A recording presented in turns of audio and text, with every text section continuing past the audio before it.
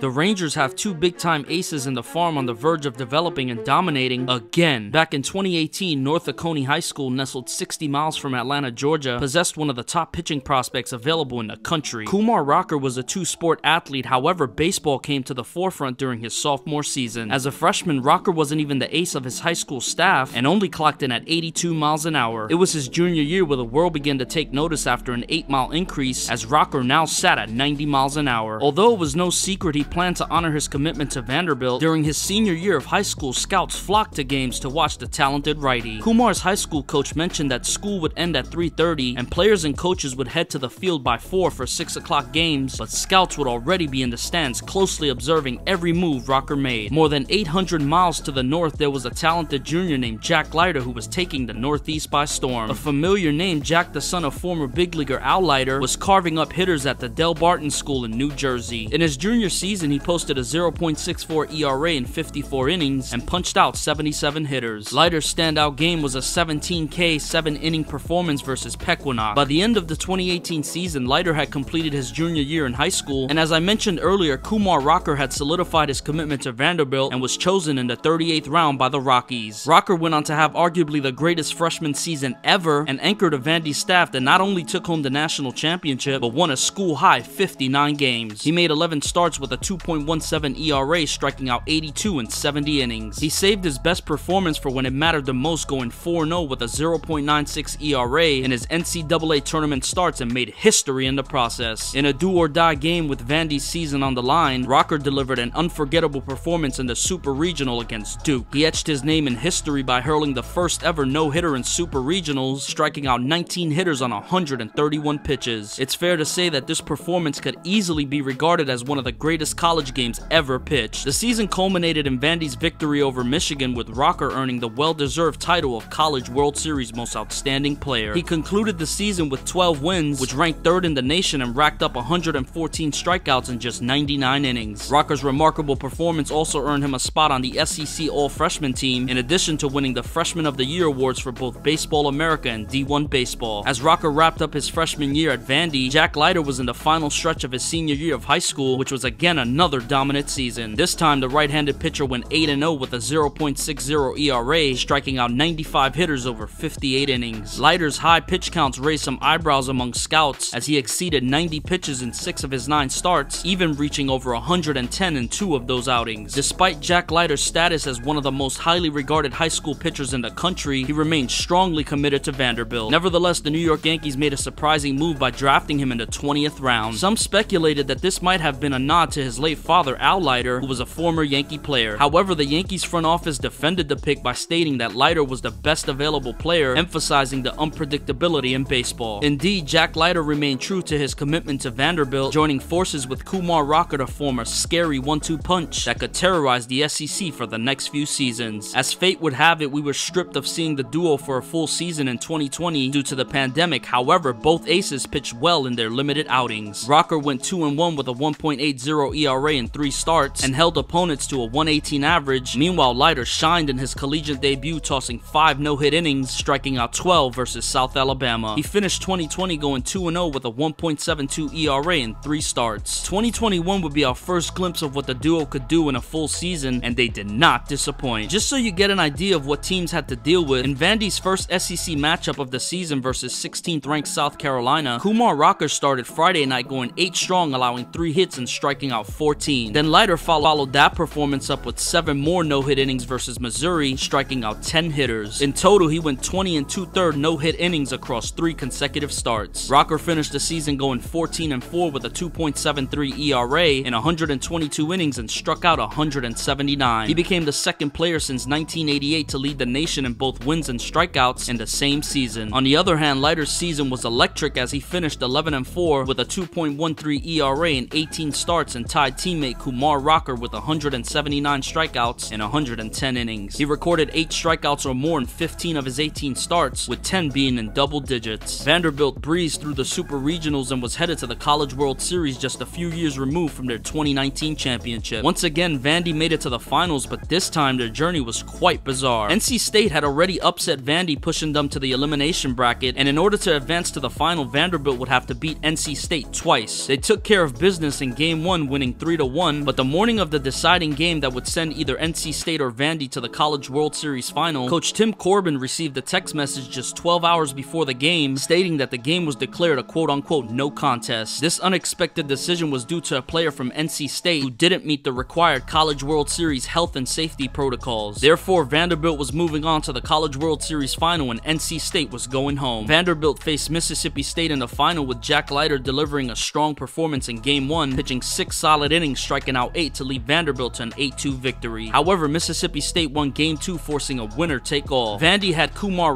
lined up for a decisive Game 3, and the team was confident given Rocker's postseason success. To the surprise of many, Rocker struggled, giving up 4 runs on 6 hits and didn't make it out the 5th inning. Mississippi State went on to secure the national championship with a convincing 9-0 victory. Just as everyone anticipated, both Leiter and Rocker were selected early in the 2021 MLB draft. The Rangers picked Jack Leiter as the 2nd overall selection, and Kumar Rocker was chosen 10th by the New York Mets. This made them the 11th and 12th top 10 draft picks during Tim Corbin's time as a head coach. Leiter and Rocker also joined a small group of players from the program who were drafted in the top 10 in the same draft. The only other instances were in 2007 when David Price and Casey Weathers were drafted, and in 2015 when Dansby Swanson and Carson Fulmer achieved the same feat. Leiter went on to sign for $7.92 million, which at the time was the largest signing bonus for a pitcher taken in the last 10 years. For those wondering how Jack was able to sign after only completing his sophomore season, well, players attending a 4-year college are eligible for the draft after the completion of their junior year or if they turn 21 within 45 days of the draft. On the flip side, Kumar Rocker had verbally agreed to a $6 million signing bonus, which was much higher than the recommended $4.7 million for the 10th pick. Reports indicated a dip in Rocker's velocity during his junior year, but he declined to disclose his medical information to teams before the draft. The New York Mets had concerns about his shoulder and elbow health, leading to their decision to not extend the contract offer. There were speculations that the Mets might have sought to sign Rocker for less than the slot value, but the deadline came and went without an offer being made. Rocker's agent Scott Boras claimed that multiple respected orthopedic surgeons found no significant medical issues. However, it later came to light that Rocker had shoulder surgery a few months after the draft. The Mets ended up with the 11th pick in the 2022 draft and selected Kevin Parada, a catcher from Texas Tech. Since the Mets didn't make him an offer, Rocker had the choice to go back to Vanderbilt, where he still had 2 years left of eligibility. Instead, he decided to sign with the Tri-City Valley Cats, an independent team in the Frontier League, in hopes of re-entering the draft in 2022. He excelled in 5 starts, posting a 1.35 ERA over 20 innings, striking out 32 hitters. Rocker's fastball impressed scouts, sitting in the mid-90s and topping out at 99 miles an hour. Despite mock drafts predicting a mid to late first-round pick, the Rangers surprised many by selecting him 3rd overall in 2022 and agreed on a $5.2 million signing bonus. Rocker was the first player since Mark Appel to go top 10 in 2 different drafts. In 2023, he debuted in High A and shined, pitching 5 scoreless innings with 8 strikeouts. However, on May 11th against Bowling Green, after 4 scoreless frames to start the game, he ran into trouble in the 5th inning, allowing 5 runs before leaving the game with elbow discomfort. An MRI later revealed a torn ligament, and he underwent Tommy John surgery. He ended the season with a 3.86 ERA in 28 innings and struck out 42 hitters. He's expected to return to the mound in the second half of the 2024 season. In 2022, Jack Leiter's professional debut was a challenging journey. The Rangers opted to start him in AA Frisco, and he struggled. His command issues were evident as he walked 3 or more batters in 12 of his 22 starts and ended the season walking 5.4 per 9 innings. He finished 2022 going 3-10 with a 5.54 ERA in 22 starts and was even placed on the inactive list for over a week. The velocity, however, remained as he struck out 109 in 92 innings. In 2023, Jack Leiter's command problems persisted right from the start. In April, he walked 15 batters in 20 innings and struggled with a 6.75 ERA in 5 starts. It was a very difficult season for him as he was placed on the development list twice. During his second stint on the list, his ERA was approaching 6, and he remained there for over a month before making a comeback on August 27th. Upon his return, Leiter introduced a new windup and showed some improvement, posting a 3.38 ERA in September over 13 innings while only issuing 4 walks. The Rangers then decided to send Leiter to AAA alongside top prospect Wyatt Langford to end the season. In his one AAA start, Leiter struggled, lasting only 3 1/3, giving up 3 runs on 8 hits, including 2 home runs. Jack Leiter finished the season as the Rangers' 5th-ranked prospect, while Kumar Rocker held the 9th spot. The Rangers are banking on Jacob deGrom's return to his Cy Young form, and despite Rocker's injuries and Leiter's command issues, the potential upside combined with the emergence of 20-year-old Brock Porter could lead to one of the most dominant rotations in baseball.